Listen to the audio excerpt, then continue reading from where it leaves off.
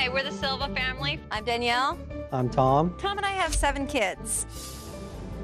When Tom and I got married, Tom brought in 2 children from his previous marriage. Megan, who's 17, Allison, who's 7. I brought in Cheryl, who's 8, Mackenzie is 6, and together we have Riley is 2, Keziah is 1.5, and Caden is 6 months.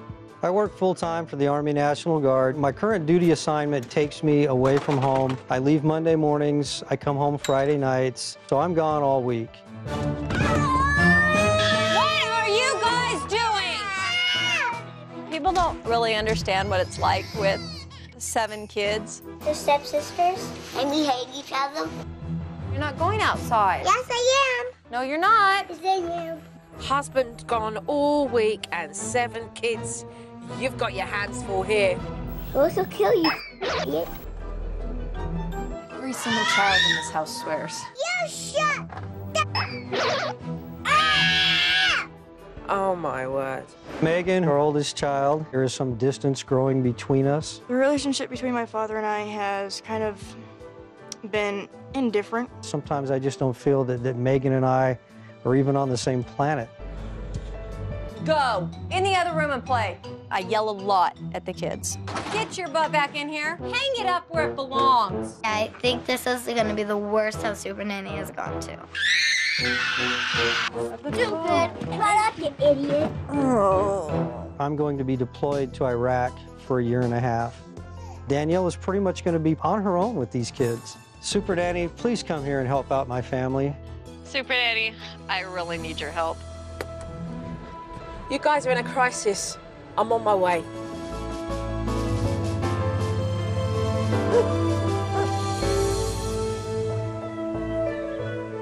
Well, this is going to be interesting to see exactly how Mum copes with 7 kids while Dad's gone for the whole week.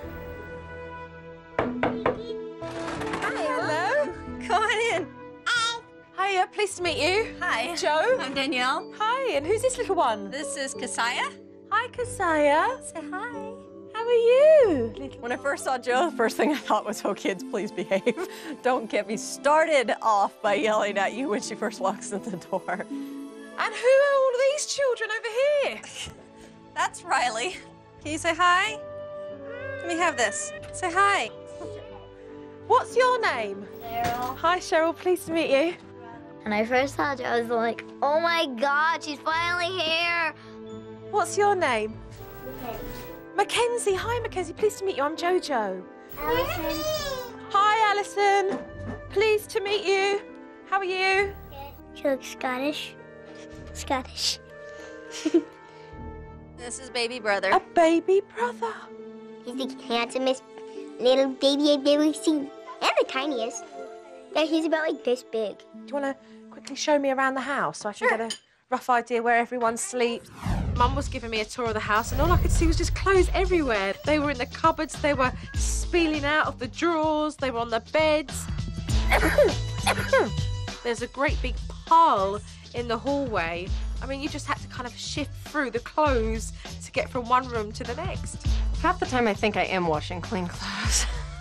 Because I'll look at something and go, I just folded this. No cleaning's been done at all, and Mum is obviously finding it hard to keep on top of this situation.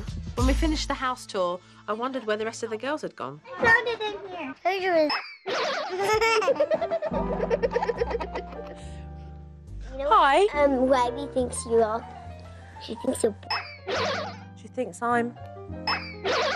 This was one to add to the list when I had Mackenzie come up to me and say that Riley thought I was... What does that mean, that word? That means she doesn't like you. It just made me realise these children must hear this language all the time. I think Mum must have panicked a little bit because after showing me how unorganised she was, she went on this frantic cleaning spree in the kitchen. She was scraping with a knife all the dirt and she pulled the dining table out. And she said, all I do is spend my time cleaning. I thought, there's no way. Normally I would be up until midnight cleaning the house. Danielle was in there mopping the floor and it looks like it hasn't been cleaned for absolutely months. Whilst Mum was doing her best maid impersonation, I thought somebody better check on the kids. Mommy, I hate you. The kids were just beating up on one another, and their potty mouths. Where? Anita, don't I? Well, Mum, she didn't care at all.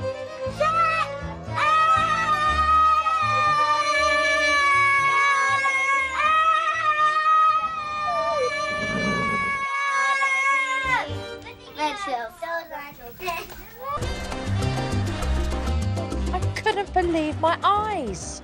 Riley, who's 2 years old, was driving around Keziah, who's a year and a half, in a toy tractor without helmets. Next thing I know, Riley walks through the door alone, and I thought, somebody's missing. So where's Keziah? Coming up on Supernanny, it's a mad dash to find Keziah. Keziah's stuck. Sorry. It's okay. Serious situation. And desperation sets in as Mom prepares for Dad's departure. How am I going to do it by myself? When Supernanny returns. So where's Keziah? She's been left somewhere. So Mum and I are like running everywhere to try and find Keziah. Keziah's stuck. Did you get left here?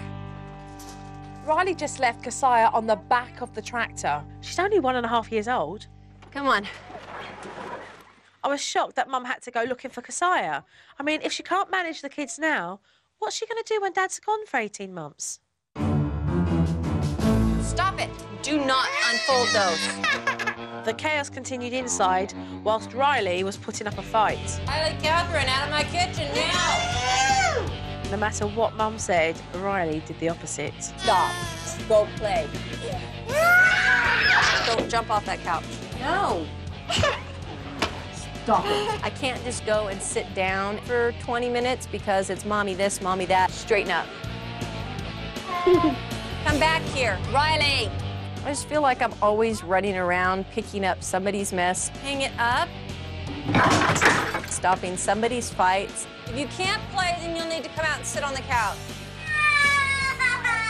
Mum's definitely got her hands full with 7 kids, but I can tell by the way she's acting, it's really taken a toll on her now. Actually, let me grab you for a moment. I pulled Danielle aside because I was really curious just to see how she was feeling, knowing that Tom was going off to war. Sorry. No, it's okay. It's a serious situation that's about to happen and change the dynamic of your family and change... It's tough for Mum right now. She's a ball of emotions. She's got her partner who's going off to Iraq. I mean, like I told him, I got married. I love having a big family. I'm part of a big family. I just didn't think I was going to have to raise them by myself. And it's not fair to the little ones because they don't understand. She's feeling overwhelmed with the fear that she's going to be left to raise the children for 1.5 years possibly without any support. And I can't blame her for feeling scared and anxious. How am I going to do it by myself? You know, I'm not going to have, that's 18 months, no break. Nobody else to be responsible for them. And it's going to be me. Later on, Megan got home from school and I managed to say hello. Oh, yeah, pleased to meet you. Joe. I love her accent. Just meeting her, she seemed really nice right off the bat. How was school? There was 3 finals today. Megan is 17 years old, and I know she doesn't have the best relationship with her dad, but I wanted to know how she felt about it. Hi. Let me talk to you while we've got no interruptions. What's that like then, your relationship with Dad? We don't usually talk, so it's not very understanding. I don't like talking to him because he doesn't grasp what I'm trying to say. He likes twisting it around, which really irritates the crap out of me. What do you need from your dad, Megan? I don't really want anything from him. But he's going away, and he's going to be gone for 1.5 years. And if I could turn around and say to you that I could make a difference in being able to change your relationship with your dad, what would it be? I don't know if anything could change. She's one of the most stubborn people. We're both stubborn people. That's why we can't get along. We're going to improve that. Joe was definitely someone that I felt I could trust. I mean, she seemed like she genuinely cared to hear what I had to say. So I found it easy to confide in her. See that? Megan's relationship with her dad clearly needs a lot of work, but I'm committed in making sure that before I leave, these guys are talking to one another, and more importantly, before Dad goes off. Right, look. Hi, girls. Yay, we get to go to Oh, baby. So I spent the whole day with Mum observing, and for the first time, just before we sat down to talk, I met Tom. Pleased to meet you, Joe. Oh, nice to meet you. Which is different for me. I would love to just grab the pair of you and go through the issues that I feel need to be addressed. Great. So hopefully we can do that now and sit down and have a talk. All right, Sure. yeah? Let's get straight to the point because we don't have time. Tom, you're off to Iraq very, very soon. Yes, in 3 weeks. Danielle, you're going to be left to look after and raise 7 children. For how long, Tom? A year to 18 months. And I'm not going to pull any punches with you guys. I walked through the door, Danielle, and I was shocked. Absolutely shocked. There is food all over the place. There are toys in every corner. There are clothes from one room to the other. You've got 7 kids. It's not a choice, it's mandatory. You have to be on top of things. I agree. We both agree. But it's not happening. Why isn't it happening? I just don't get any cooperation from the kids. And other than yelling at them or swearing at them, they don't listen. What part of you as parents think that it is acceptable to swear in front of your children? Well, I don't think either one of us view it as acceptable. And we don't want our children to use that kind of language. While I was observing, Mackenzie came up to me, and what she said to me was, Riley thinks you're... That would be Riley. Riley thinks everything is. But I tell you what, it's totally unacceptable in my book. Everything you're teaching these children when you swear at them is how to communicate with others. That's not right, is it? No, it's not. You guys need to raise the bar. You don't see the potential in any of your children at all. You just see the bad things that they do all the time. I want to. I really want to fix it. And I go to bed and cry because I don't know how to fix it. And that's what I'm trying to bring to the forefront. You will need a strategy of how you are going to cope for when Tom goes off to Iraq. And you need to be pulling out that strength from somewhere. Dad, what's Megan like? Megan is a lot like me. I see a lot of myself in her, a lot of my virtues and a lot of my faults. You've got to open up the gates. She wants to be able to receive your love. She wants to be respected by you. You have the power to resolve that and to make that better. She was very insightful. In just a few short days of observation, she knew my family.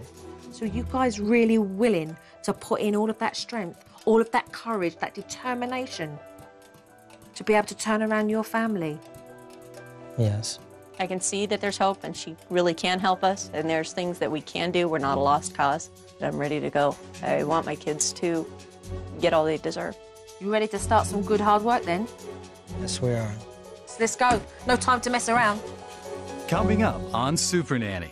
Any trash talk, you're going to lose one of these and they're going to end up in here. When Joe puts the lid on the family's trash talk, I don't know, it's just not that fun to just sit here. Mom's not in the mood to play. Your kids want you. When Supernanny returns. But first, a tip from Supernanny. Parents and child carers, be mindful of the language you use. Negative phrases like you're horrible, you're just stupid are all demeaning words that will break a child's spirit and self-esteem. So make sure that you set that example and use positive language around your children.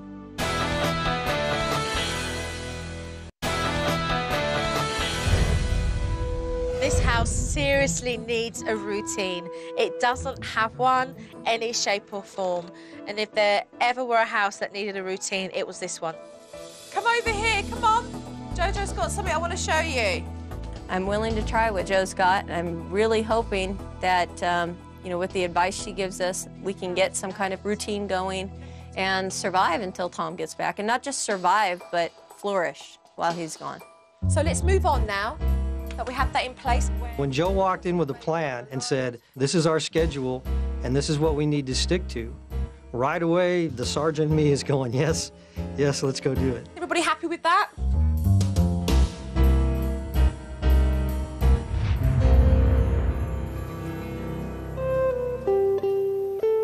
I can't sugarcoat this. The house is a mess. Mum's overwhelmed. She can't do it alone, so the kids are going to have to step up and help her get organised. What we're going to do is have a big clearer. OK, we're going to get organised. Then we're going to use these name cards and we're going to place them on our drawers where our clothes go. Let's go, girls. OK, are we ready? OK, let's go have some fun. We already know which room we go in. We already know what cubby we have. Ready? Let's go. The time is there, so when they clean, it's an incentive to beat their best time the next time. It's important that they get lots of praise from you. Mackenzie, keep going. Come on. Mum was having a real hard time trying to motivate Mackenzie. She doesn't want to pick up anything. She wants to sit in the middle of the floor and sit there and help. You know why? Because this is also overwhelming for her. Because since day one, they've never picked up a thing. I hate cleaning up. So the way about doing this is to be positive. As long as you can take care of your stuff, all your other sisters are going to have to do that job too. Let's make a headway, OK? I'm not happy with it. It took a little nudging, but the kids caught on and Mum did really well at encouraging them. Good job. Give me 5. Yeah! Let's face it, these are children who have never picked up after themselves. I think they did well. So let's go outside and have some fun with the kids. After the kids had done some cleaning, I asked Mum to take the kids out to have some fun. But I was so surprised, because whilst they were playing, she was on the side just watching. I'm not used to sitting outside with them. It's just, I don't go to the park. I don't sit there. Tom does. I just don't have the patience. It's just not that fun to just sit here. Right, so if you don't like sitting there, why don't you get up and play with the kids then? They've got like $2,000 worth of toys sitting in front of them. Yeah, good. I'm really pleased about that. Anything to do. I'm really pleased about that. But you know what your kids want? Not 2 G's worth of bikes. Your kids want you. What do you expect from them? Because they're giving you, Danielle, everything unconditionally right now, but you're giving nothing back. This materialistic thing needs nothing. You can't buy what I'm giving you, Danielle, because it comes from in here. If you don't step up to the plate and be the mother that you know you're going to have to be, who is going to do it for these kids? What kind of mum are you going to be, Danielle? The kind of mom they deserve. She's not here to tell me I'm a bad mom or do everything wrong. She's here to help. Then why don't we start today? I really want to make it better for my kids.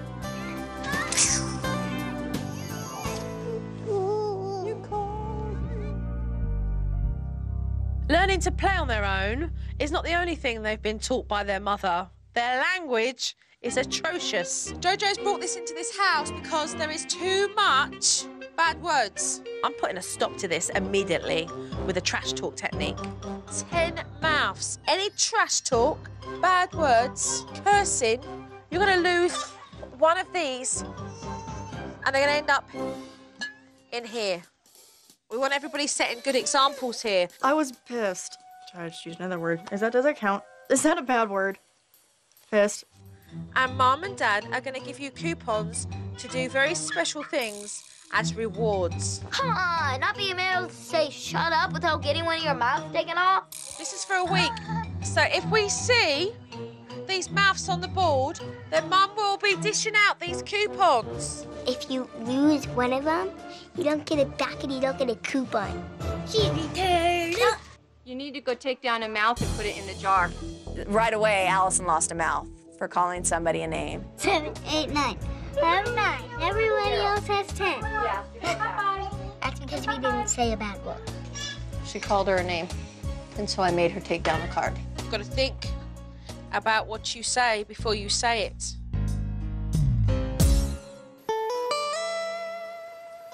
I noticed that Riley loves her binky. And she's got tons of them.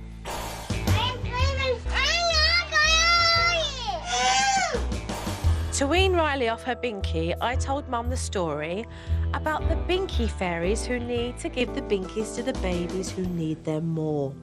No, you're going to tell it, all right? Remember, it's big, it's big. Riley, guess what? Passy Fairy came. There's babies that need passies. And you got lots and lots of passies you don't need anymore, huh? Can you help Mommy collect all the passies and put them in this bag? Okay, let's go look. Look what I found. Yay! Put it in there. And Riley got really excited. She ran around the house looking for all of her binkies. Hey, is that all the passies there are? Now, we gotta take this outside and we're gonna go tie it in the tree and the binky fairy's gonna come and get it tonight. I really honestly didn't think the one that was in her mouth was going to be given up, but Joe told her to put the last passy in there. And put that binky in there too. Good girl for cleaning it. Right. Oh, good job. Oh, for the binky fairy. And when you're sleeping, the binky fairies are going to come and they're going to take the binkies and they're going to leave you a special present. Are you excited? Let's go inside, sweetie. Come on. Let's go. The next morning, we went out to the tree and then she saw the binky fairy had left her reward and she was...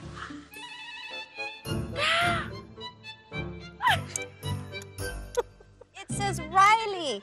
She was so excited. Her little face. Oh, good job. Wow! What's inside? Reach inside and get it. That's for big girls and you're a big girl. When Riley saw her new doll, she completely forgot all about the binkies. And I think Mum started to realise that a little praise and encouragement will go a long way. Coming up on Supernanny. Come on, get those knees up, you're slacking! Dad aces Joe's basic training, Daddy, your turn. but misses the target when it comes to complimenting Megan. Tell me I'm pretty or something nice. When Supernanny returns. Even though things have started to change, there's been an overwhelming feeling of negativity in this house. So to boost the positive energy, these children need to hear a lot of praise and encouragement from one another, as well as their parents. So I'm sending them out on an obstacle course. And we're going to cheer on the person that is going to be doing the obstacle course. And you know what? We're going to get Daddy to do it first. Come on. Get those knees up, you're slacking! If Joe was never in the Army, she certainly could have been. You're slacking, come on! Bye! I knew they would be really excited to do this obstacle course. And they were cheering on each other, and Mum and Dad got involved. It made me smile because they're not normally cheering each other on. We all had fun. And the most important part was the point that Joe made of everybody encouraging each other. We need to do that as a family.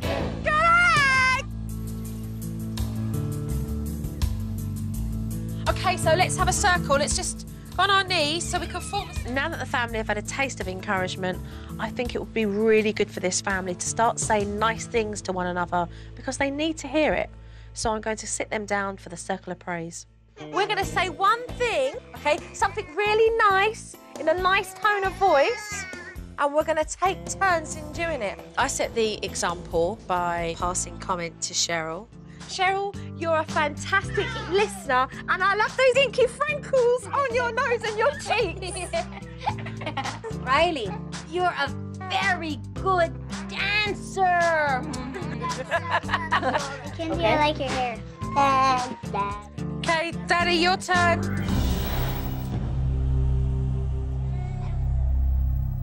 You have to actually pretend you like something about me. Tell me I'm pretty or something nice. It was awkward. You could have cut the atmosphere with a knife. And I thought, time out. These two need to talk. Come with me, come with me. Take a pew.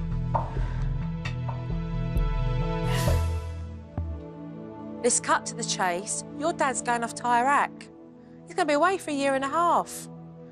Life's too short, and I want you guys just to sit and talk about what you feel needs to be resolved.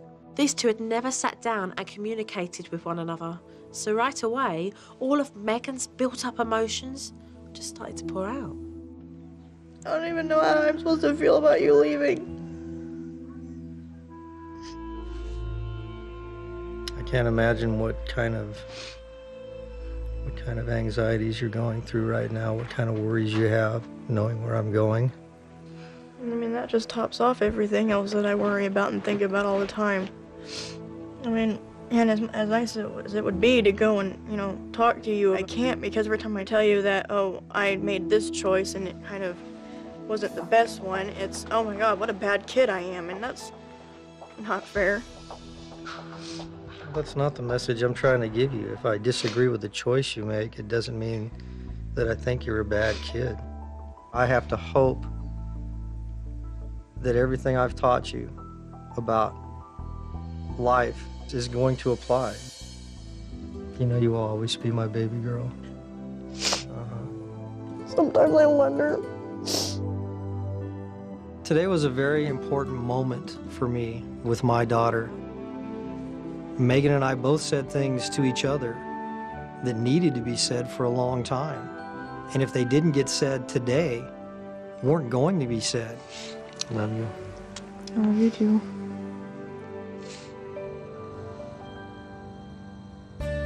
Girls, come over here. Come over here and say goodbye to me. With Joe leaving, I'm gonna try to get the kids to keep the positive talk up. I think we've all gotten so used to her being there and kind of being a, you know, cheerleader. Okay.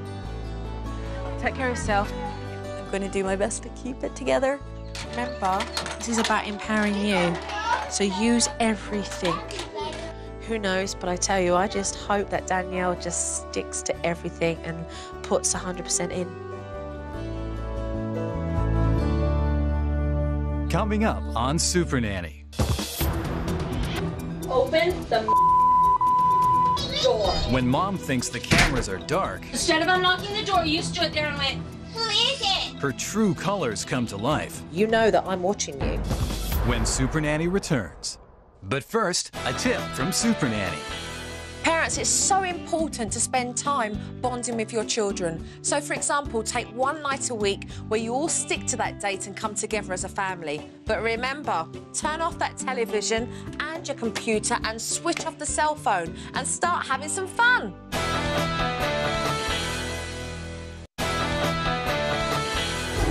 Mum's going to be on her own for 18 months, so let's just see how she gets on with this practice run. You did it in 33 minutes yesterday. See if you can get faster. You ready? Set, go. Great, you're using the task timer technique. White baskets are clean laundry. Come over here and put your clothes in the basket. Mum, keep it upbeat. Try and make it real fun for them. Saya, please don't. This is yours. Excuse me? Did you just say a naughty word? Did you just say a naughty word? You need to go take down a mouth and put it in the jar. Right here. Put your mouth in that jar. Good. Stay on top of that trash talking. Hurry. Way to fire up the kids, Mum. Hey, 30 minutes today. That was pretty good. I love that positive energy. That was very impressive. Let's just see if Mum can keep up that enthusiasm. I don't care what you want. They're hers. What's going on here? Where are you in the routine, Danielle? Mum, you've been on that couch for hours. That's ridiculous. Oh, I think that Danielle's forgot that my surveillance cameras are still running.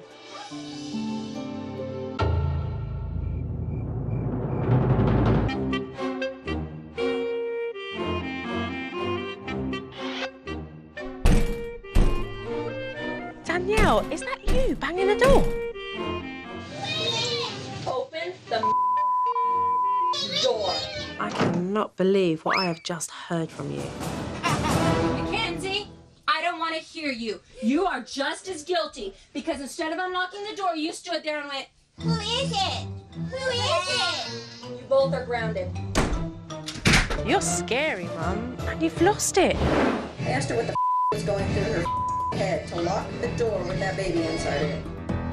In front of your 2-year-old. My trash talk thing went right out the window. Tom's leaving soon, and your lack of effort is not helping you or your children.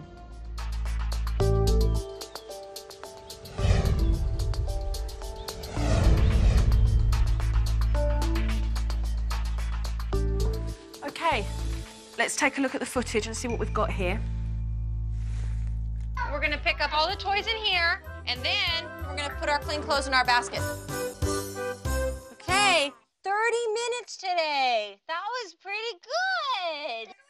A much more cheery mum there, which is marvellous. Good to see. Open the door. You both are grounded. I mean, is that what goes on then, the fact the cameras are on? Because, I mean, you know that I'm watching you. Not normally. I have surveillance cameras in this house, so I watch you when I choose to do so. You were scary. And if I were them, I wouldn't have opened the door. Because I don't know what I would have got. I was very angry. And you showed loss of control there. And that loss of control made you very mean, very angry. And it was a very ugly picture. Yeah, I should have calmed down first and then dealt with him. Mackenzie, I don't want to hear you. You are just as guilty because instead of unlocking the door, you stood there and went, "Who is it?" Like it mattered who it was. I will not allow you, Danielle, to continue like this with the children and think that it's okay. You are going to make an emotional scar on these kids if you do not change your attitude. I know it's not okay. Tom, I'd like to hear what you're saying because I'm sitting here talking to Danielle very straight about what I'm seeing with your children as well, and I'm not happy with this. We feel that that is the worst kind of parenting. That was a really bad night. Okay, but from this point on, we have no excuses, okay? Now we've had somebody come in and give us a clue. Let's move on with this footage. Why she needs them? They're hers. Say night-night, Mommy. That routine was placed up on your wall because you needed a routine. Routine's hard though, especially with everybody around. Of course it's hard because we didn't have a routine before. But it's not going to get better if we don't try. Lack of effort will always cause failure, and that's not acceptable. But you've got to try, and we're not seeing effort here. And I think this is about you and how you're going to survive with these children when Tom's gone. The children never got an apology from you with the way you behaved. We need to change this as soon as possible. So, are we ready? If she did nothing else in the house, that was enough. She made me think about how I affect my children. And you close that DVD and let's go. Coming up on Supernanny, Dad's off to war. This is a watch that my grandfather gave to me. But can he and Megan make peace before time runs out? When Supernanny returns. Time is running out, and it's important that if we're to make any progress here, that Mum sits these kids down and explains that she's made some mistakes. The other night when Mommy yelled at you guys, I'm sorry. I shouldn't have yelled at you guys, okay? And it's really hard to admit you're wrong to your kids because I was ashamed of the way I acted. Mommy's gonna try not to yell anymore, okay? And try to be a better mommy. I think it took a tremendous amount of courage for Danielle to sit down in front of the entire family and admit she was wrong, and then to tell them that she was going to do better. Mommy wants to be a good mommy. And she wants you guys all to know that she loves you. I could tell that she really had seen her faults and she really did mean to do better. I have to be a better parent. I have to be mom and dad to these kids for the next year and a half. And that's gonna be hard. But I can do it. I have to do it. I need to do it for them. I love you too. I love you too. The next order of business was to see exactly how the girls had done with the trash talk technique whilst I was gone. Yeah, Megan. Danielle said, ooh, you said the word 3 times. So I just figured it was easier just to take all the mouths down at that point. It's hard to keep up with. Cheryl, Mackenzie. Me and Cheryl have all of our mouths on the board. Alison, you got 2 off. Yeah, so you're gonna try very hard next week. I barely even use bad words. Only 2 times. And bad words are bad. That's why they're bad. Mummy and Daddy, what does Cheryl get as her reward? One special gift. Well done, well done. Good job. Oh, well done. The language in the house has completely reduced. Cheryl and Mackenzie have put 100% effort into thinking before speaking. I got a coupon today because I had all my mouths on the board, and when I go to Disneyland on Monday, I get to bring something back. A souvenir. Megan's absolutely petrified that her dad's going to go off to war and he's not going to come back, and that must be just absolutely horrific for a teenager. And I suggested to Dad that it would be lovely if he could leave Megan something of sentimental value and make her realise how much she's very much loved and how special she is. This is a watch that that my grandfather gave to me. Anytime that you know you're going off to a war, there's that chance that you may not come home. And so for me, this was a terrific opportunity, knowing that this may be the last chance that I ever get to get it right. I want you to keep it for me while I'm gone, because I intend to come back for it. But while I'm gone, I want you to hold this for me. I saw that watch and I knew what it was because I knew it meant something to him. And I know he was leaving, so it meant something to me. It's so hard. I hope you come back to be able to take this. I plan on it. I have so much to come back for. I'll be fine. If Joe hadn't come into my house and opened up that window of opportunity for Megan and I to come to an understanding with each other, then I would have left, not having made peace with my oldest daughter. I love you. I love you too.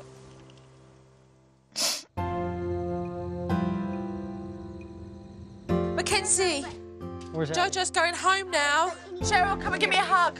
The Silva family was a very challenging family, but I do feel the outcome has been tremendous because Mum has become aware of what she needs to do in order to be a better mother. The children are happier because they're getting more praise from their parents and more attention. Dad has really stepped up. Be careful, you. What's so amazing about the way Joe works, there's no magic in what Joe does. She comes in and she shows you who you really are. And that's what I really want to thank Joe for. Give me a hug. I want to thank Joe for coming in and showing me how to be a better mother to my girls. Be safe. No doubt there's been some positive changes with this family, even though they are still walking that long road. I think Danielle's accepted the fact that Tom's going to leave, and she now has found the confidence to be a better mother, and she's more determined to make it work.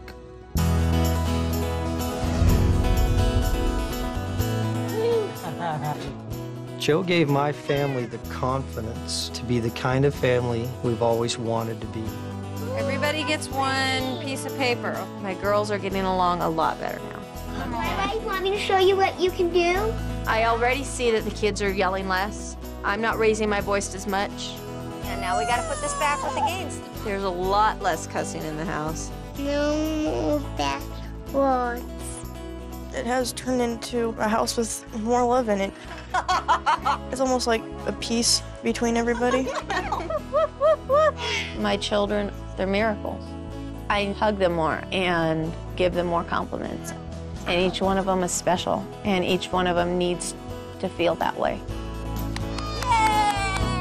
I should go now.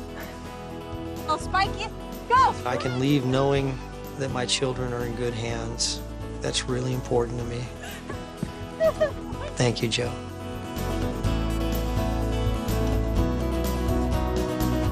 Thank you for coming, Joe. Bye! Thank you, Jojo.